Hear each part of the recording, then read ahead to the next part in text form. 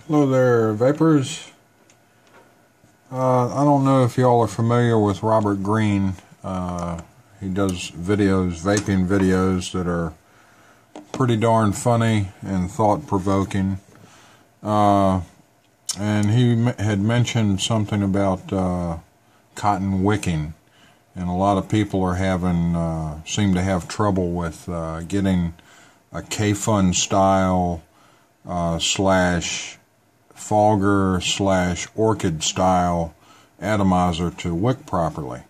So I thought with this video I would go ahead and address that, and hopefully it'll help some people out. Now this is a Fogger. Sorry about that. This is a Fogger base, Fogger atomizer base that I just took apart, and this is the old wick that I had in it. And I'm going to remove the cotton, pulse the coils to clean them off, and then re-wick it. And something to keep in mind when you're using cotton is that if the density isn't right going through the coil, and the density isn't right on these particular style atomizers going through the juice channels, it's not going to wick properly.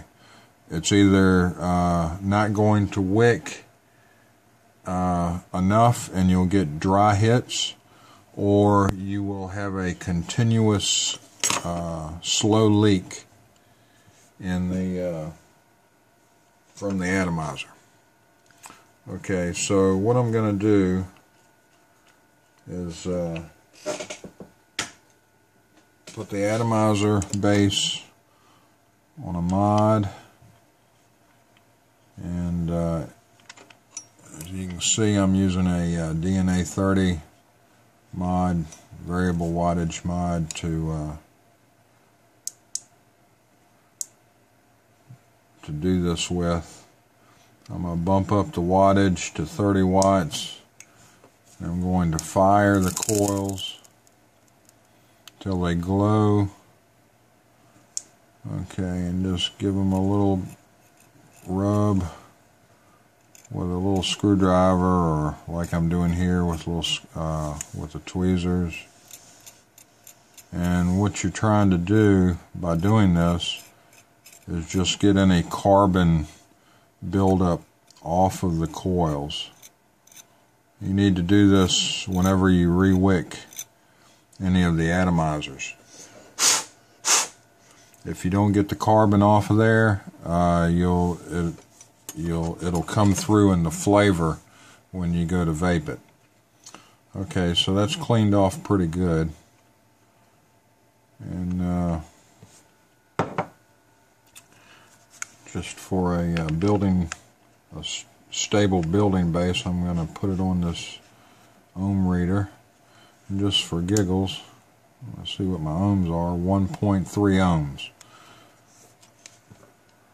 Okay, so what we have, let me see, what did I do with the cotton? I've got to find my cotton pad now. Here we go. Okay, this is Japanese cotton. It's Kojin-do. It's not much different than regular cotton. It is nice, however, because it comes in a nice little pad, and all of the fibers, cotton fibers, run in the same direction, which tends to help it wick better. Okay, and here again, you can use cotton balls. The same technique or whatever can be used with cotton balls.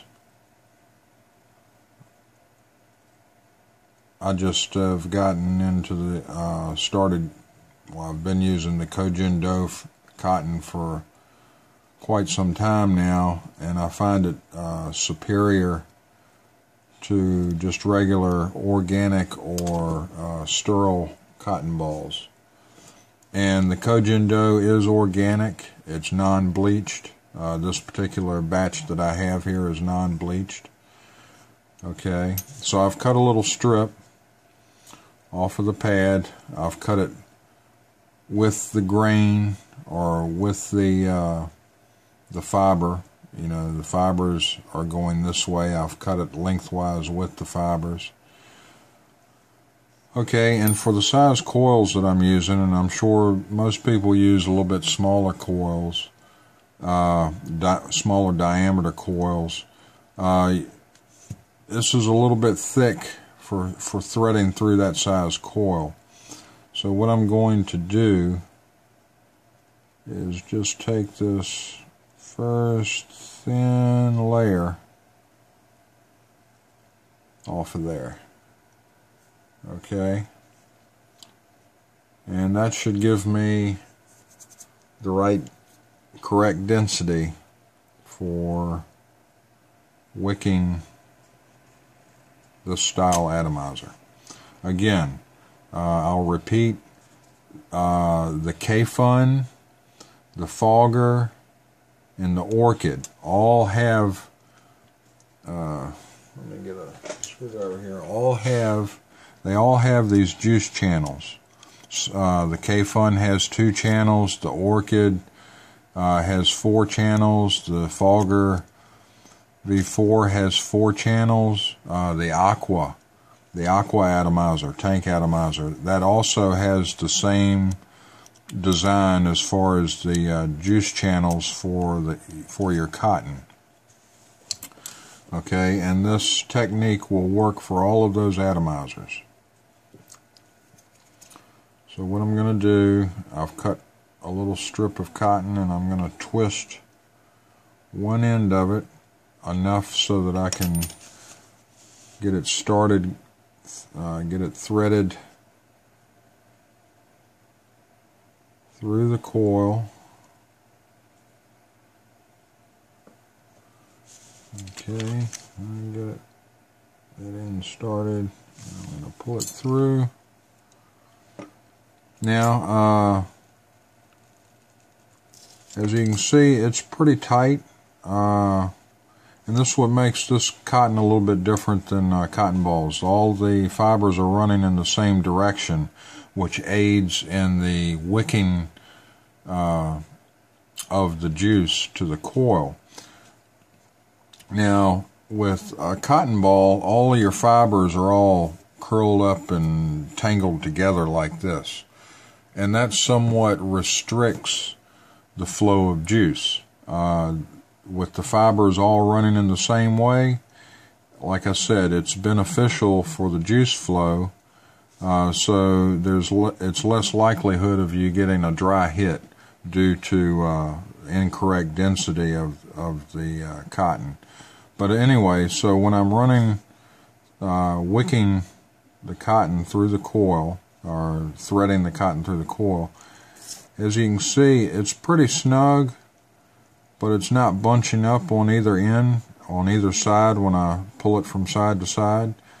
That's what I want. I want it pretty tight. I want it good and tight to ensure that the cotton is touching the inside diameter of the coil pretty firmly all the way around the inside of the coil.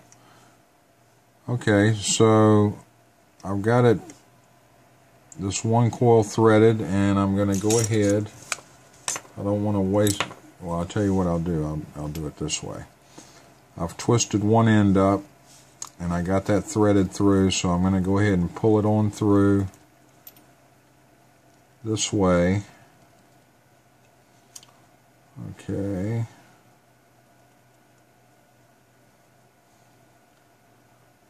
So I'm going to leave about that much on one side of it. And I'm going to guesstimate it, and I'm going to cut it off about right here on the other side. Okay. So using this one little strip of cotton, I'm going to wick both coils.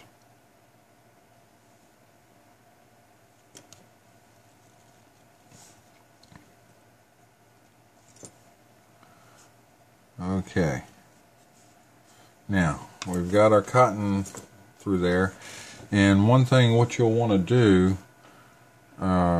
when you get to this point is you'll want to saturate the cotton with a juice.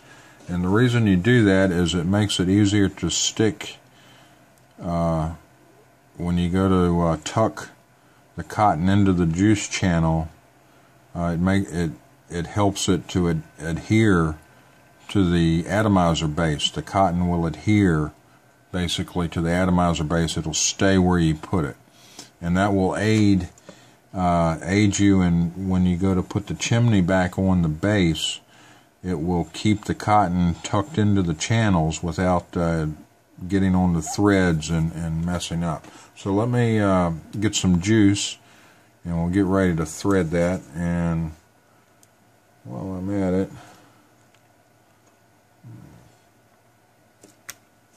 cut that off. Okay. Let's see, what kind of juice do I want to use? Okay. I think I'm going to put some Cape Fear brand juice, and the flavor it's a high VG juice, and the flavor is called Chikora. It's really good. It's a dessert type of flavor. It's very similar tasting to rice pudding. It's very good. At the shop where this is sold at here, where I get it from, whenever they get a new shipment of Cape Fear Chikora flavor in, it flies off the shelf. It's really good. So yeah, I'm going to saturate the cotton wicks pretty well. Make sure that they're good and it's good and saturated. Get some more juice.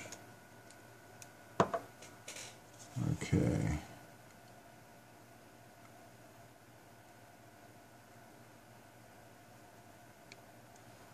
And I think what I'll do after I get this wicked properly is I'll make a little video. You know, I'm sure if you're watching this, you see my other videos. I did a Fogger V4 how-to build video, and I made a vapor production video for that. And I'm gonna make another vapor production video for this wicking that I'm doing here, just so y'all will be able to see the results from this wicking. Okay, so I've got my cotton saturated there, and I already know that that's way too much cotton for the way that I'm going to do this. So what I'm going to do, okay, I'm going to cut off, thin out basically this cotton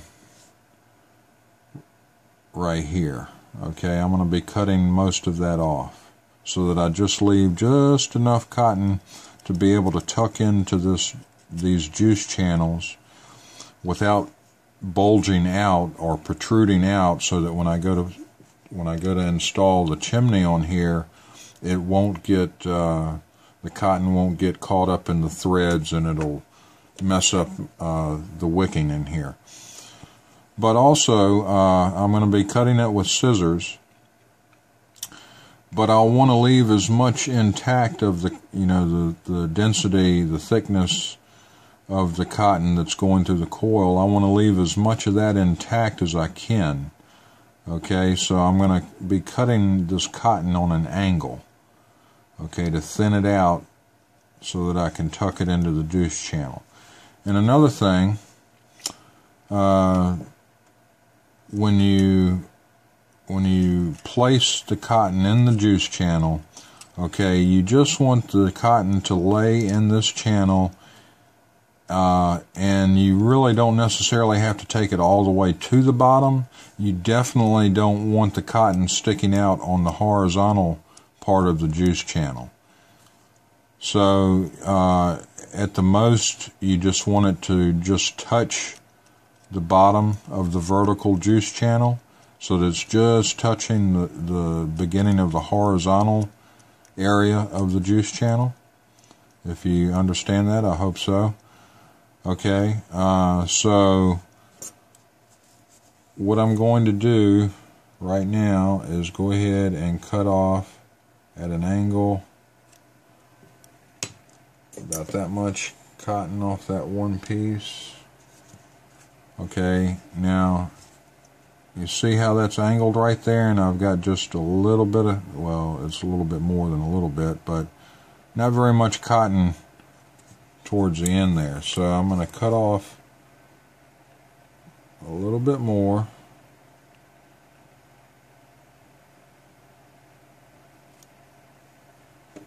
Okay, and take my screwdriver, my small screwdriver, and I'm going to tuck the cotton into that vertical part, the vertical juice channel. Okay, and actually it might be a little bit long, so I'm going to take my scissors again. I'm going to cut off just a little bit of the length of that. Okay, so I'm going to go back and tuck that cotton in there again.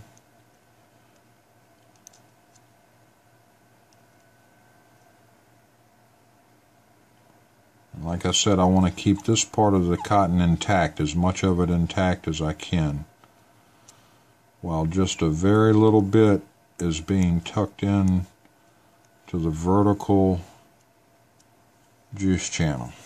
Now, I hope you can see that.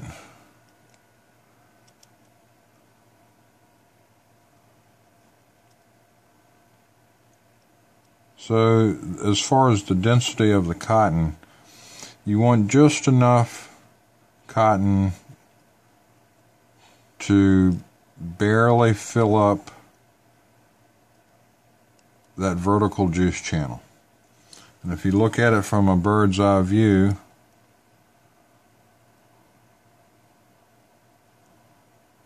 you'll want that cotton wick to be tucked in there pretty good. Just keep in mind that you don't want it to interfere with the chimney when you go to thread it on to this upper base that will be over the cotton wicks and the coils. Okay, so we've got that first one done, and excuse me, go ahead and work on the second side. Okay.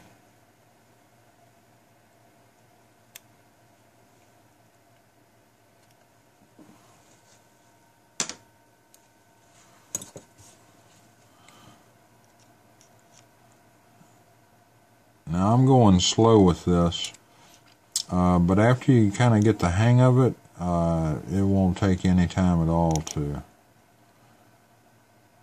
get this down and get a perfect wicking job done every time. Okay, let's move on to our next side.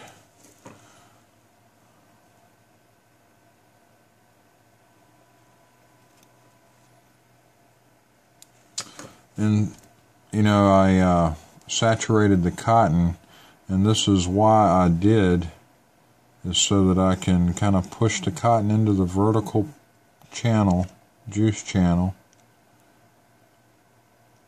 and keep it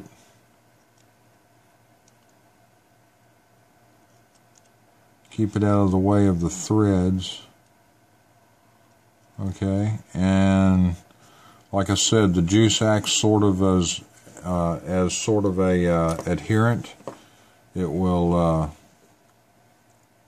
the cotton will adhere to the juice channel and will stay there until you can get the chimney on there, threaded on.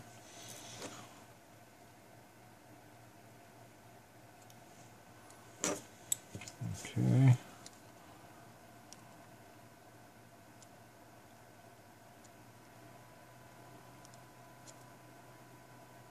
Now probably cotton density is more important, or more critical rather, with Genesis style atomizers, because you're actually, when you wick a Jenny style atomizer with cotton, you're having to run the cotton through the deck, and if the cotton is too dense, what happens when the juice, when it gets saturated with juice, the cotton will swell and it will actually restrict the flow of juice. The second next critical application for cotton wicking would be this style of atomizer. And the third, the least critical, would be your regular dripping atomizers.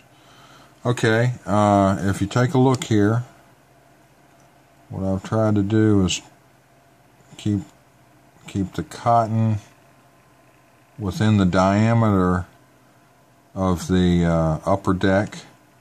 Okay, and I didn't want the cotton to extend beyond the vertical juice channel to the horizontal. You don't want that.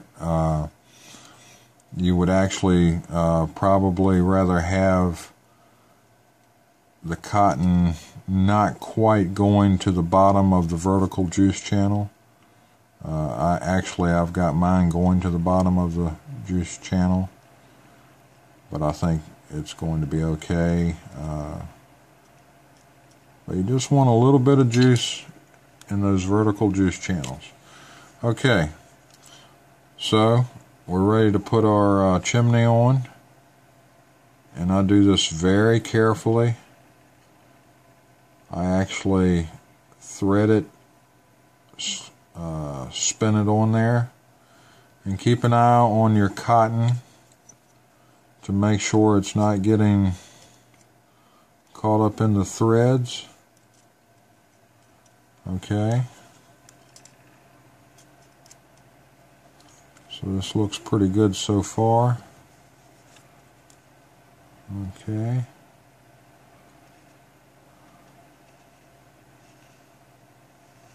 And one thing that I would rather see on a fogger is that the top of the chimney actually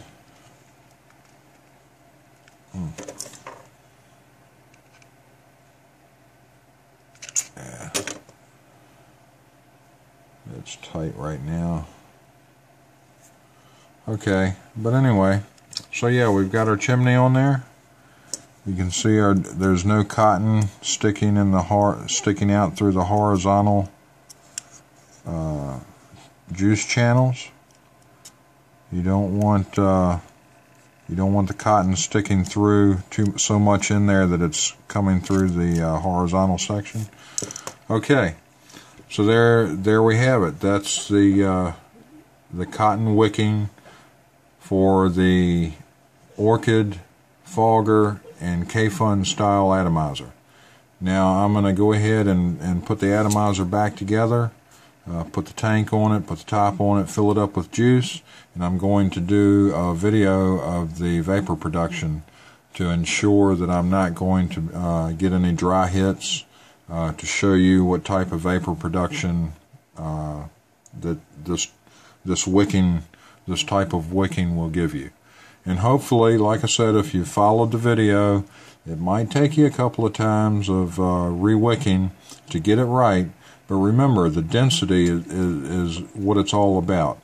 And these vertical juice channels that are cut into the upper upper deck of the atomizer where your coils and all are sitting. Just think of it. You don't want the density, you don't want the cotton so dense that when the juice hits it, it swells up and it tightens up. It acts like a plug in these juice channels. You want it just enough cotton so that it absorbs the juice and it will flow up the wick up to the coil. Okay, I hope this helps, and let me go ahead and get this thing put back together, and I'll do a vapor production video for you, and let me know how it works for you. Thanks for watching. Check out Obsessive Cotton Disorder Facebook group if you'd like some more information or get in contact with me about cotton atomizer wicking builds. Let me know, and please subscribe to my channel if this has helped you. Let others know about it. If it's helped you, it might help them also. If not, I'm sorry that I couldn't be of any more help or assistance with it. But anyway, vape on and vape strong.